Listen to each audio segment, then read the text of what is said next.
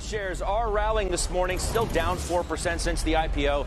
CEO Dara Khosrowshahi weighing in this morning on the company's stock volatility since going public. Take a listen. I think that actually the timing of our IPO was very much aligned with our president's tariff wars the same day. So I think we got caught up in a bit of a market swirl, and there's nothing you can do about that. And what I tell the team is, listen, short term, the market can be a voting machine, but long term, it's a weighing machine. And we are focused on the weighing. We have a 6-month lockup, so no one at the company cares anyway what the stock price says now. It's a bunch of traders going in and out. So just it doesn't really affect us. And I think if we work on building a great enterprise, the market will take care of itself. All right, that's Dara at the Economic Club of D.C. It's all tariffs' fault. Trade. Well, I mean, it was an unfortunate timing, but remember, the first quarter was not a great quarter.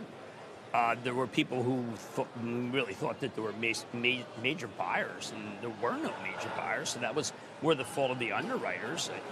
But the last quarter had shown a deceleration.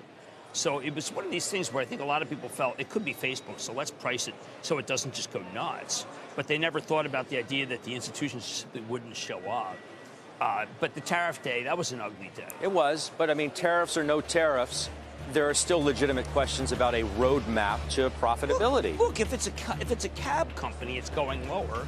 If it's an ecosystem or a platform, it goes higher. And everybody wants ecosystem platform. They want go-to-market. They want ecosystem platform. They want to do land and expand. All these ridiculous things that people say on air. But the main thing is that they can't just be a cab company. Yeah, Lyft is up Lyft is up 3%, by the way, on the upgrade we spoke about earlier. $80 price target on that stock. Notice United Technologies and Raytheon keep going down. There's a lot of buyers' remorse there.